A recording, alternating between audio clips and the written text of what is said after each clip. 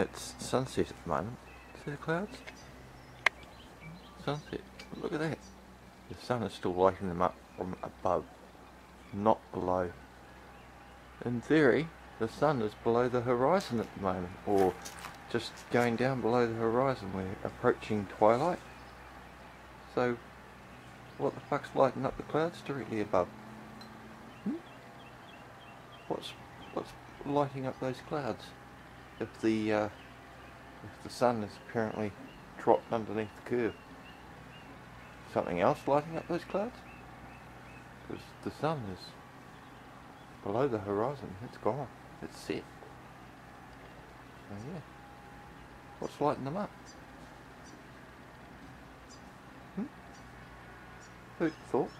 I mean, I've often heard the argument from people in flat earth debates that, oh well, I mean, at sunset the clouds are getting illuminated from underneath.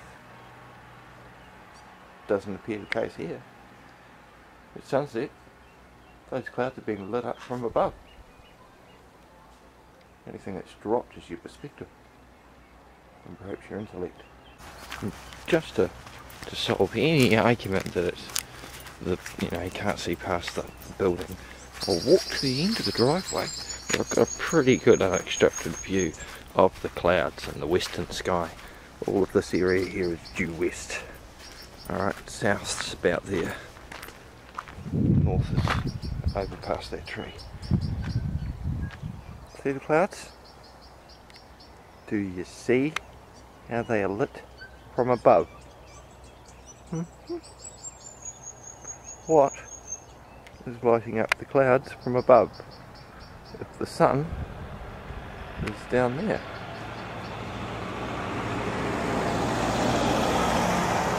You know? If the sun's dropped below the horizon, why aren't all these clouds lit up? Honestly.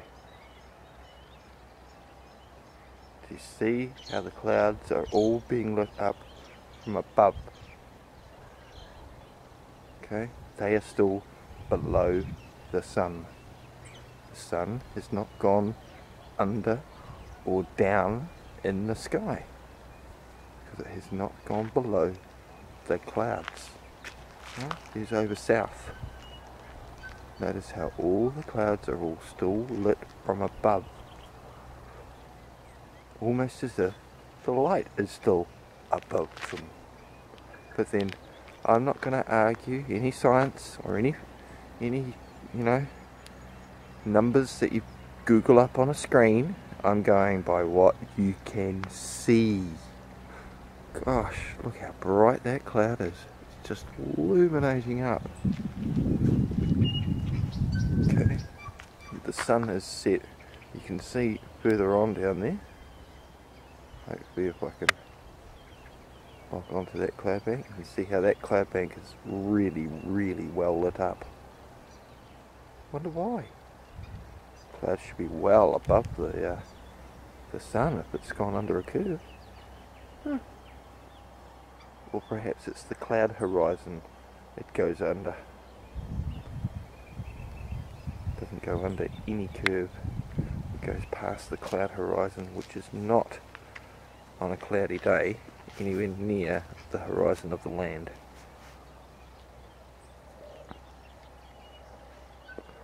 Alright, so I hope you guys all enjoy those apples. It's nothing like the one that dropped on Newton's head, but of course that was due to the density of the air not being able to support the weight of the density of the apple. And of course heavy things drop. Doesn't matter what atmosphere you're in. Or have you not dropped a rock in a swimming pool lately and notice it still drops? That's a completely different atmosphere. See you later, people. Enough of my ranting. Bye.